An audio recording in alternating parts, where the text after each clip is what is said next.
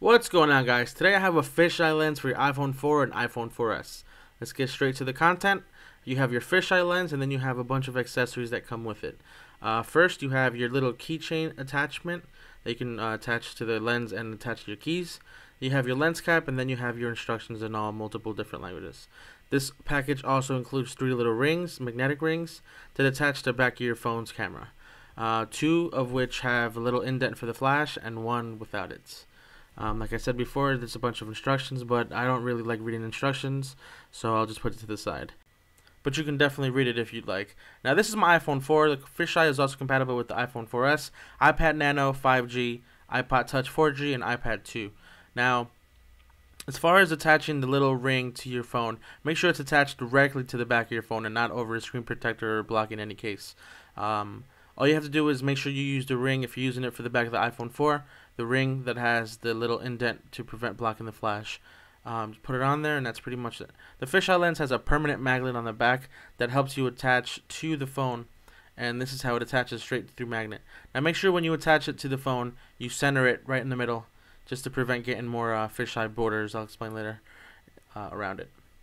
Now this is what it looks like. Obviously it's not meant to be permanent, that's why you have magnets. But let me just show you footage of how it would look. Now this is what it would look like if you were to be taking a picture and you had the fisheye lens attached to it. Now, I'm going to remove the lens and you'll see the huge difference. It's just a super wide angle effect that it gives it, and it's tremendous. As you can see on the sides, it has borders. I'm not really too much of a fan, so in order to get rid of that, you just zoom in just enough to get rid of those borders, and you'll still see that it still gives you a huge difference. If I remove the lens, as you see right here, definitely big difference. And then you put the lens back on. Now guys, you can definitely get some awesome shots with this. It's just incredible what you can do with a fisheye. Now as far as video goes, this is what the footage looks like with the lens on, but if I were to take the lens off, you automatically see the huge difference.